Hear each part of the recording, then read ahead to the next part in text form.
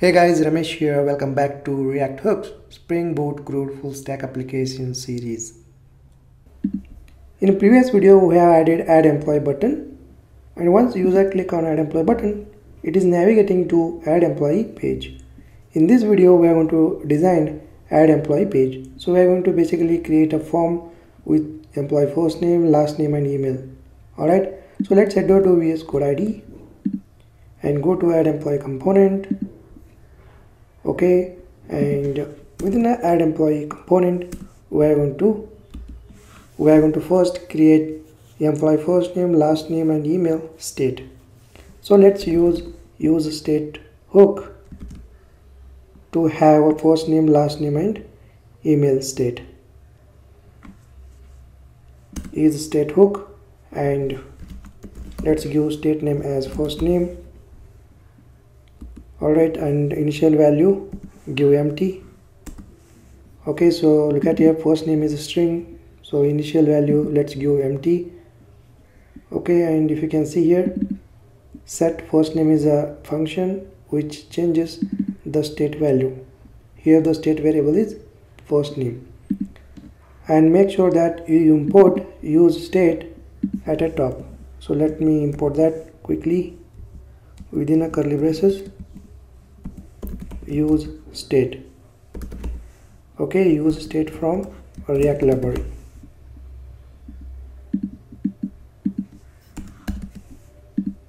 Alright, so similarly let's use useState for last name and email ID fields.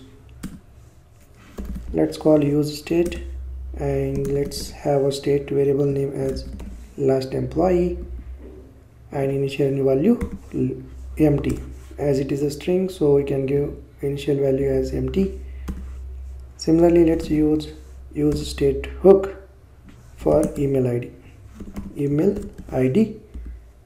and give initial value as empty again. Perfect. Now we have first name, last name, email ID, state, and whenever users submit the form data will be stored in these three fields. That's why we have just declared here by using useState hook. Okay, just we have declared these state variables empty using useState hook. Okay, now go to here within a return we have a div. So let me get rid of this h1 header, and here we are going to first have a div with a class name container. Okay, so within this div we have one more div with a class CSS class row. Okay, so within this div we are going to create one more div, and let's use CSS classes something like card and then offset. Okay, so what we are going to do is we are going to add a box to the form. That's the reason here I am using card CSS class name. Okay, and within this div we are going to use h2 header, and let's use header something like add employee, and we are going to align at the center. For that, let's go and let's add a bootstrap CSS class that is text center. Okay, and after that we are going to create one more div, and let's use CSS class name something like card body. Perfect. Now within this div we are going to create a form. Within a form, let's create a div and bootstrap CSS class something like form group. Okay, and bottom margin something like margin bottom, let's use 2. Okay, and within this div let's have a label, and we have standard bootstrap CSS class for label, that is form label. Okay, and let's give label name something like first name. This is employee first name. So after label, let's use input control element to take the form input, Okay, and input has attributes like type, let's say text, and then we have placeholder.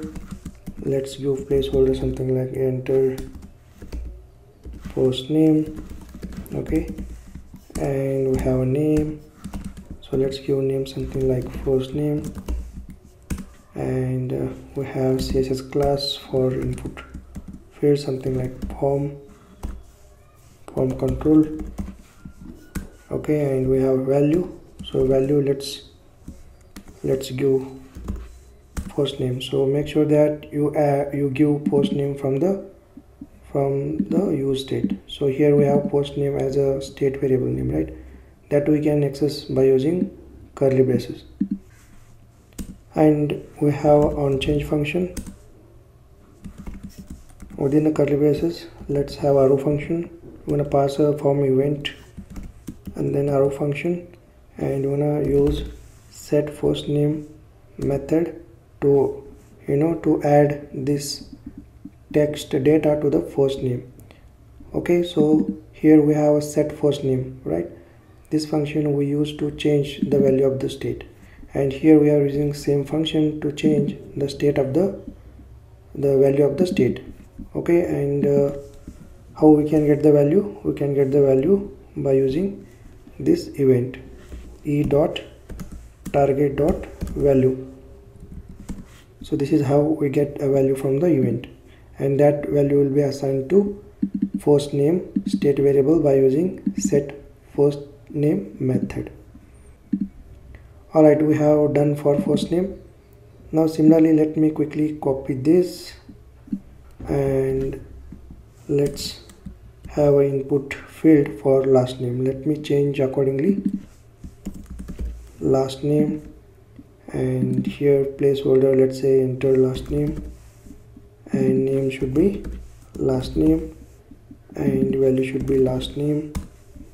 And here we are going to use set last name method to set the last name value to last name state variable. Perfect. Now similarly, let's do it for email field.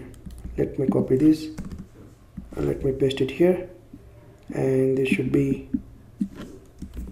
email ID, and type we can give email, enter email ID. Okay, and name should be email ID, and value should be email ID state variable. And here we are going to use set email ID method to change the value of email ID state variable. Perfect. Now we have defined three input fields: first name, last name, and email. Now we're gonna create a button to submit the form. So just after div here, before closing form, we're gonna add a button, and just close the button here, and within the button we're going to add a bootstrap CSS class. Let's say button success.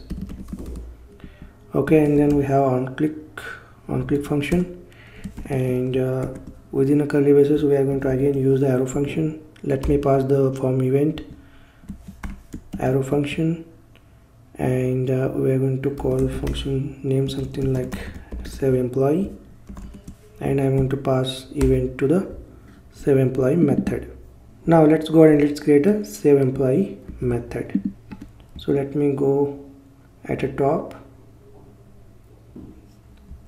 just top of the return statement, we are going to have a save employee function. Again here I'm going to use arrow function, guys. Alright, and we have passed the event, so we can pass E here. E stands for event, and then we are going to prevent default. So basically whenever we submit the form, we are not going to refresh the page. Okay, in order to prevent refresh the page, we just have a prevent default method. Okay, now what we're gonna do is we're gonna create a variable something like, let's say const, okay, employee. We're going to define object here, and we get all the state variable data, that is first name, last name, and email ID. Okay, and here I'm just putting a console to just see whether data will be available here or not. I'm going to just print employee object. Perfect. Now what we're going to do is we're going to test whether this save employee method able to get this data from the form or not. Okay, just save the file and head over to browser. Alright, so look at here, we haven't given name to the button, that's why this looks like this. Let me quickly fix that. So go to button here, and here just give button name something like save or submit, and save the file and go back to browser, and you can able to see here we got a submit button, and at the top you can see the box is touched to header, right? So in order to fix this one, we're gonna add some break statement here. So let's say br, and let's say one more br,